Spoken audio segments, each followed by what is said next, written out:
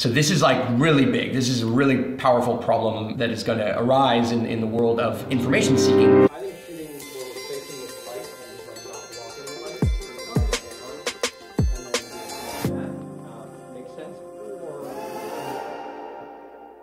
We are in the Old Port of Montreal at the new Storytory. Oh my fucking forever. I create with a ton of creators, but when you don't have a space, it's really hard to build community. So for me, my goal is like to get it to a place where I can flick a switch and it's good to go.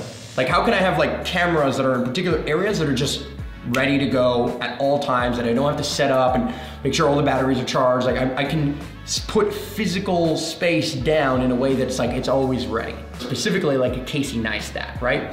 His space is a character in his story, but it's also a form of function, right? Like having battery chargers that stay there, that are labeled, that just are always ready. There's always a battery ready to go, so that when you're inspired, you can snap your fingers, you can pull on the camera, press record, and you're ready.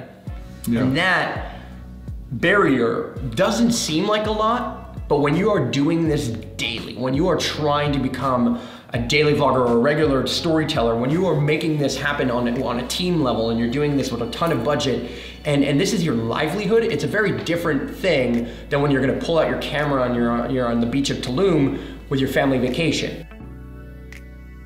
There is strength in numbers coming together, and this is why marketing agencies are formed. They're more efficient because they have all the services, and you're more likely to get the big client because you could do everything for them. Build the strategy to actually executing and delivering the assets that go viral, plus do the Facebook ads and the funnels and all the things. That creates a massively higher value. So together, we are actually significantly more powerful and worth significantly more because we are making that happen. And the more that we as a team work together, the more that we have a capacity to also deliver faster, better quality, better content as a group.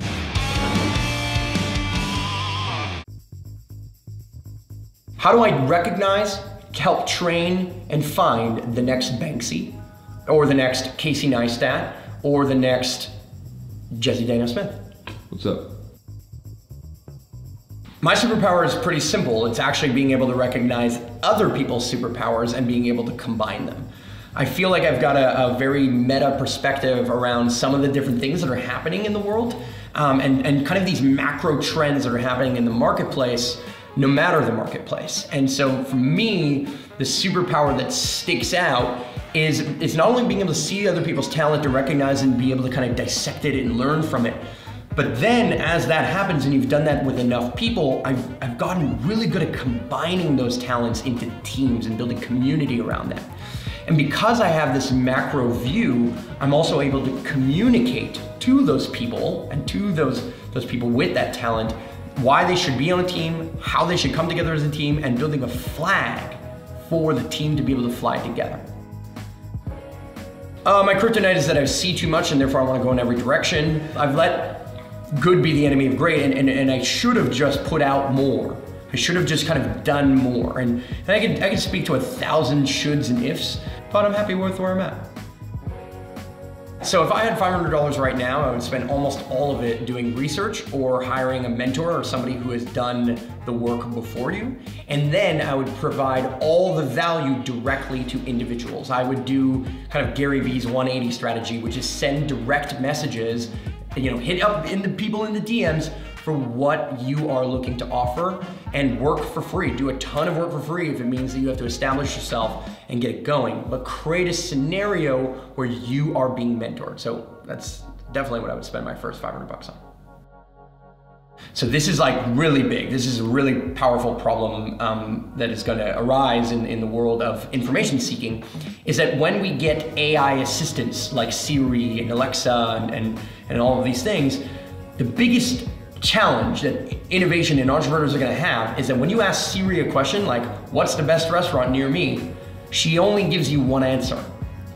And so if you're not that answer, in the same way that if you're not like #1 on Google when you search something, if you're #2, you still get clicks, like you're still relevant. If you're #3, you're still relevant. If you're on the first page, you're still relevant.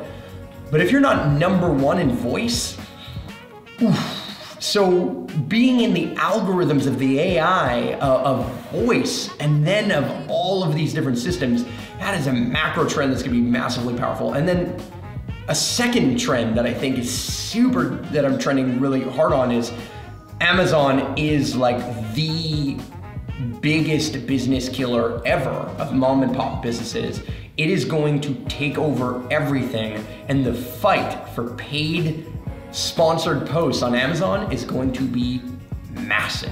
That is going to be a dog eat dog scenario. It is massively undervalued right now, and it will only get more and more complex. E-commerce is growing faster than anybody expected, so it's remarkable. If you want to be an artist of any kind, if you want to be a creative of any kind, the number one thing you need to do is figure out how you pick up your art and do it every single day.